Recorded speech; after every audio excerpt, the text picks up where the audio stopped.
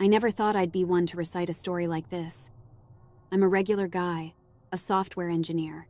Nothing interesting about me, at least until that one horrifying night. I'd been out at a local pub with friends, celebrating our successful project. The drinks flowed like a river, and before I knew it, I was stumbling back home alone, the effects of alcohol dousing my senses. My route home wasn't through the most inviting of areas. The path twisted through a neighborhood that always felt a bit off. You know, run-down buildings, abandoned playgrounds. However, it was the quickest way home, and I didn't fancy navigating any longer than necessary in my inebriated state. I was halfway home, my footsteps echoing in the silent street when the wind picked up. It carried a sickly sweet smell that turned my stomach. Discarded food, I reasoned. Nothing unusual for this part of town. Then I saw it, a flicker of movement in my peripheral vision. A rustling sound came from behind a building. I froze. My heart pounded in my chest, my senses heightened despite the alcohol. An alley cat, I told myself, shaking off my paranoia. Resuming my journey, I squinted into the darkness. There, on a nearby lamppost, was a tattered poster, barely hanging on. A clown advertisement for an old circus. The ink washed away with time, leaving a grotesque, almost sinister face leering back at me. I shuddered, pushing the unsettling image from my mind. A few more steps, and I heard it. A giggle, low and raspy, echoing around the vacant street. I felt a chill creep up my spine. I turned around, my eyes scanning the darkness. Nothing. Just an empty road bathed in a feeble glow from the distant streetlights. Get it together, man, I whispered to myself. The drinks must have been hitting harder than I thought.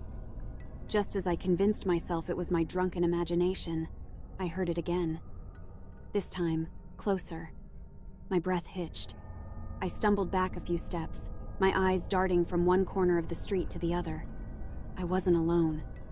Across the street, under the dim light of a street lamp, I saw a figure emerge. A tall man, donning a clown suit straight out of a 60s horror flick. His face was painted white, eyes ringed with black and red smeared across his mouth in a cruel mockery of a smile. He tilted his head, staring straight at me. I blinked, hoping it was just the alcohol messing with my vision. But no, when I opened my eyes, he was still there. He started to laugh, the sound echoing through the empty street, sending chills down my spine. My heart pounded in my chest like a wild drum. I turned around and started running, my fear sobering me up.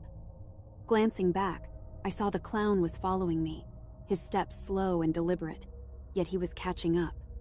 His laughter turned into a howl, filling the night with an eerie soundtrack. Every corner I turned, every alley I dashed through, he was there, following me. The more I ran, the louder his laughter grew, echoing in my ears.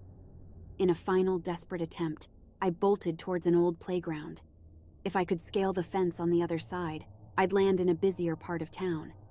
Maybe there, the clown wouldn't dare follow. As I ran into the playground, my foot caught on something, and I went sprawling onto the gravel. Gritting my teeth against the pain, I turned around. The clown was standing at the entrance, the streetlight casting long, threatening shadows. He held something up. My heart skipped a beat. It was my wallet. It must have fallen out during my wild sprint. "You dropped this," he rasped, throwing it towards me. His laughter rang out again, even as he turned and slowly walked away, disappearing into the darkness. I lay there, on the cold, hard ground, too terrified to move. After what felt like hours, I pushed myself up and grabbed my wallet. Stumbling home, I couldn't shake off the encounter. The image of that creepy clown, the sound of his laughter, it all lingered in my mind.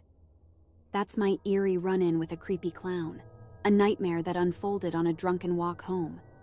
You might say it was just a prankster having fun, but every time I hear distant laughter or see a flicker in my peripheral vision, I feel that fear creeping in, the memory of that night still haunting me.